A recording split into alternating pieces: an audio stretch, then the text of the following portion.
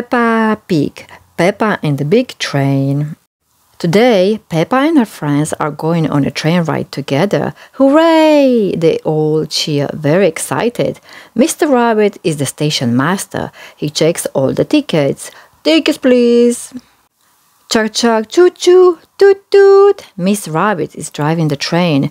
Here comes the big train, cheers Peppa. All aboard, says Mr. Rabbit. Then he waves a flag and blows his whistle. Hoo hoo. The door shut, clunk clunk, and the train leaves. Chugga chugga. Here are your activity sheets, says Madame Gazelle. You have to spot a boat, a signal box, and a tunnel on the train ride.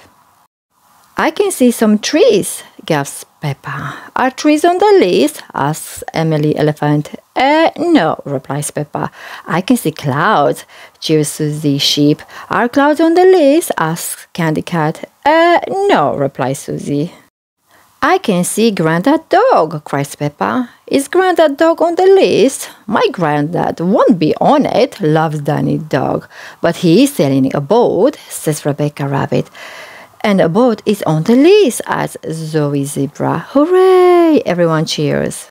Clickety-clack, clickety-clack, the train rides on the track, sing the children. Suddenly, the train screeches to a halt.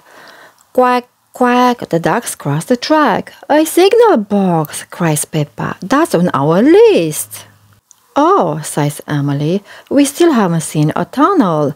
Just then, the train goes dark. We're in a tunnel, cries Susie Sheep. Hooray! Cheer all the friends. The tunnel is the last thing on their sheets. Last stop, cries Miss Rabbit. Everybody off. But how are we getting home? Asks Peppa. We are home, Peppa, says Madame Gazelle. The children were so busy spotting things, they didn't even notice that the great big train had gone in a great big circle. Can you see, next to the pictures, how many carriages the train has? The end. Thank you for watching. I hope you enjoyed this lovely story. Don't forget to like and subscribe. Bye.